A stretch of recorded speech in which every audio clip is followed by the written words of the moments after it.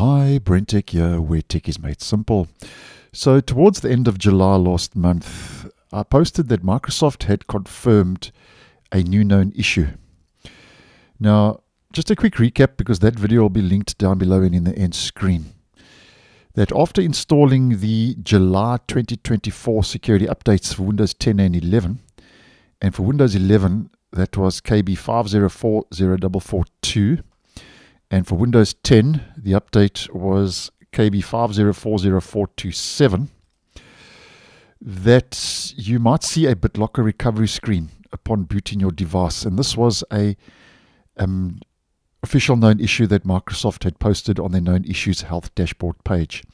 Now, I know I touched on this briefly in my Windows 10 and 11 update videos that I posted earlier today, but just a bit of a deeper dive into this issue, because Microsoft now has updated the official Windows Health Dashboard page to indicate that this known issue now has been resolved. So if we just head over to that known issues health dashboard page, here we can see resolved on the 13th of August 2024.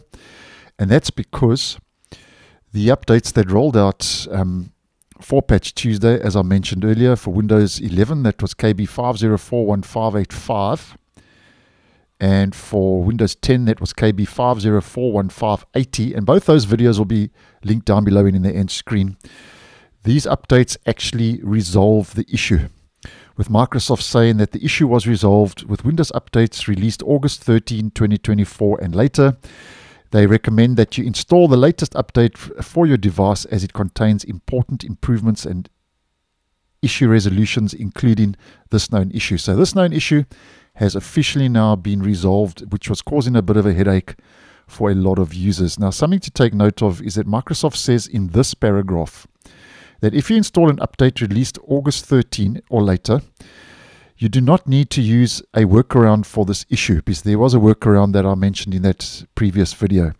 If you are using an update released before August 13, 2024 and have this issue, your device should proceed to start up normally from the BitLocker recovery screen once the recovery key has been entered, and you can retrieve the recovery key by logging into the BitLocker recovery screen portal with your Microsoft account.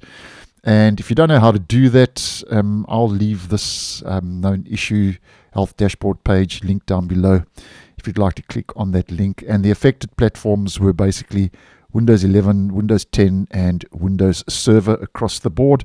So good news is that the August security updates for Windows 10 and Windows 11 have finally fixed that BitLocker recovery issue after installing the July Patch Tuesday security update. So it basically took Microsoft a month to resolve that issue.